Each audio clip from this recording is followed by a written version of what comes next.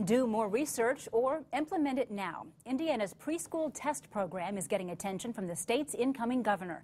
News Channel 15's Chris Darby visited one of the places that will help Hoosier leaders make a decision on the future.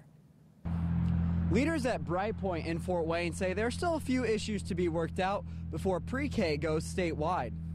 On My Way Pre-K, launched last year, is a pilot program that provides state-funded vouchers that allow low-income children to go to preschool. The test program applied to 2,300 students in 5 counties, including here in Allen. The first 5 counties and the 2,300 was a good start, and I see the need for it. Eric Holcomb laid out his plan for the next 4 years yesterday. It included more investment into the pre-K program, but not making it statewide just yet. And I agree for the need for it, but I don't want to go too fast into this, and I do want to review the research that's still coming. I just am wondering how much more data that they need.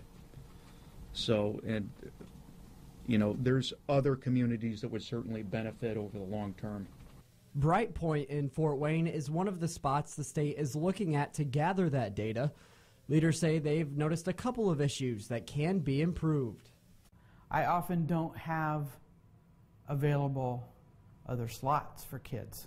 So for me, it's a capacity issue. And I know that I've heard that from other groups as well, that capacity is a problem. But I think there's a lot of kids out there we're still not reaching who can't afford to go to a preschool. Reporting in downtown Fort Wayne, Chris Darby, News Channel 15.